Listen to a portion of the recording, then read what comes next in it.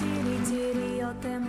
ora and welcome to Environment Canterbury. This is a great organisation to work for, and our work is really varied and exciting.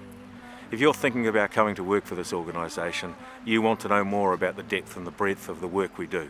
You want to know more about our unique region, our unique governance structure, and probably most of all you want to know how we as an organisation will support your personal development so that you flourish in your time with us. We're a great bunch of people, doing some great work for the region, for the current generations and for future. And we're led by a team of talent-rich commissioners. We want to inspire you to grow professionally and are committed to your personal development to ensure that you are successful every step of the way while you're with us.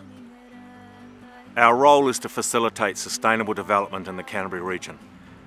And as New Zealand's largest regional council, we cover over 45,000 square kilometres of diverse landscapes, stretching from the coast to the Southern Alps.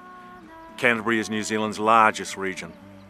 It includes major lakes and river systems, farmland and residential areas, and even the country's highest mountain, Mount Ioraki. The region is home to more than 500,000 people, New Zealand's second largest city, Christchurch, so all our planning and decisions involve a very high level of community engagement.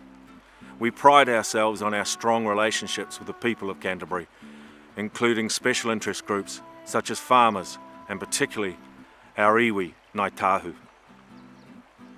It's a lot of people and interests to cater for, but we're passionate about working hard for this region to keep it clean, safe and beautiful for now and the generations to come.